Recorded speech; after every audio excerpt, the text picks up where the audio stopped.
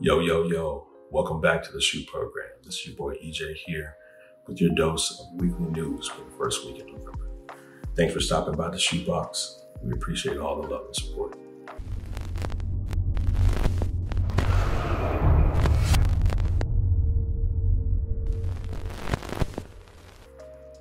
First and foremost, let's get to the top news of the week. Call of Duty Vanguard was released this week and is now available for PS5, Series X, PS4, Xbox One, and PC. Available from the jump, you'll be able to step right into the multiplayer and the campaign with updates to the new Warzone map, Pacifica, coming December 2nd.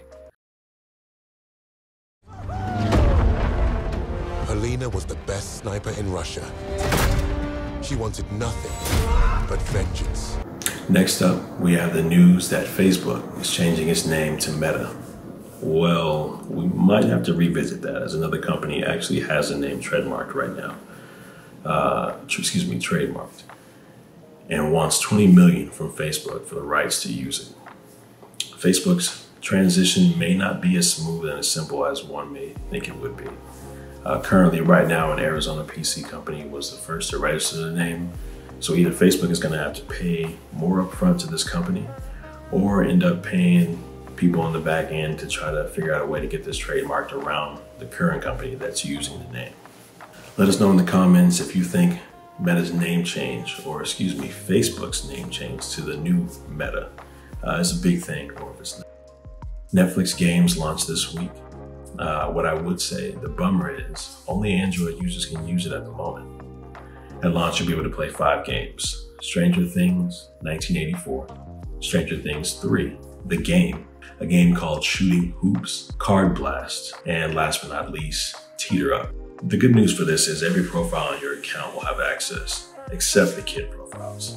Some other news is that you will be able to play this game offline, which for me personally, I think is a welcome addition, as most games nowadays pretty much have you either be online all the time or use some form of an online service to get you to play. So if you don't have internet, that sucks.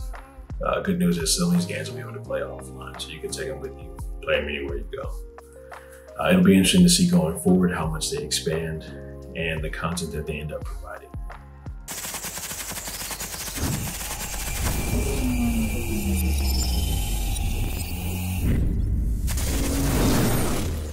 Here's something cool.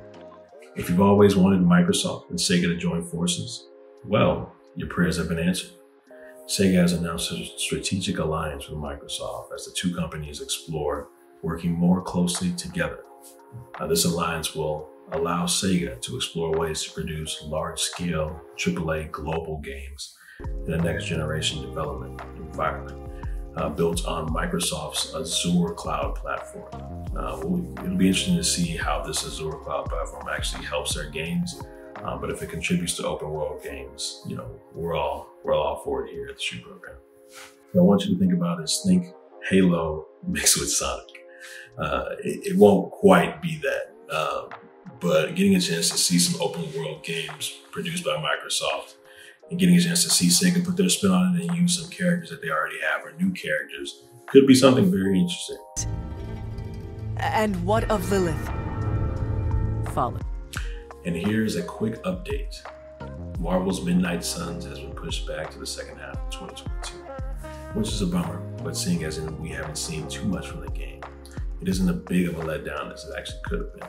I will say for me personally, it sucks not getting a chance to use Blade in the AAA game is something that stings a little bit, but we'll end up getting it next fall. So we don't have to wait too long. And going from a game that's been delayed to a game that's been canceled. 2K Games, famous for the NBA 2K series, canceled a $53 million game that was in development at Hangar 13 Studios. Not much is known about the game, but we're told that the unannounced game was basically a game revolving around superheroes and open world.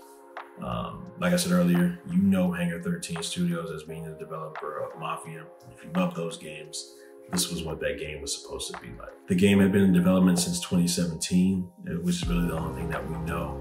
I hope that they'll end up using some elements from this game, maybe in some future games that they're making. I know that 2K does make some cool open world games outside of their sports titles, so it'll be cool to see that. 2 movies we want to talk about in our movie section this week. The Eternals is currently out now. Go take a look at it.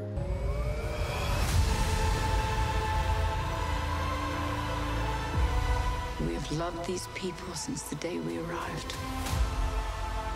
When you love something, you protect it.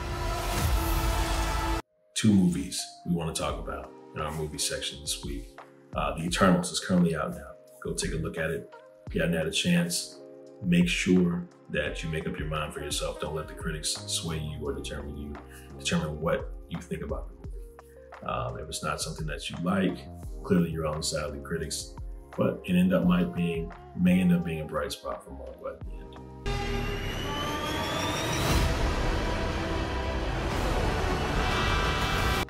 Morbius.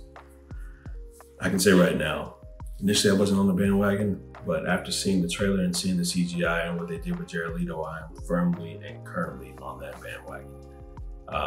Definitely excited after seeing that new trailer. He looks 100% true to the character in the comic books, and something that I'm definitely here for after seeing the second trailer. There were a couple of questionable dialogue choices at the end, but I think I can overlook those considering what they've actually done with the graphics, what they've done with the CGI. And I think Jared Leto's actually gonna knock it out the park, so it'll be cool to see. I think the biggest questions in everyone's mind is, how does this fit into the MCU? Does it fit into the MCU? Is it gonna be in Sony's verse? Is it gonna be in the Amazing Spider-Man universe? Is it gonna be in the Venom verse? So it'll be really cool to see how it fits in. I'm just glad that it's actually using parts of Spider-Man, so that'll be really cool. Who the hell are you, man? I am Venom. I'm just kidding. It's Dr. Michael Morbius at your service. And that's our news for this week. Thank you for tuning in. Don't forget to save, like, and subscribe. We need all your support. We'll be doing some special things coming up soon, so stay tuned. If you guys have any questions or anything, always feel free to reach out to us in the comments. We're here for you. We need all support, all the love. Thank you for tuning in, and be ready for some special updates coming soon to the SHU Program and the SHU Box. Thank you.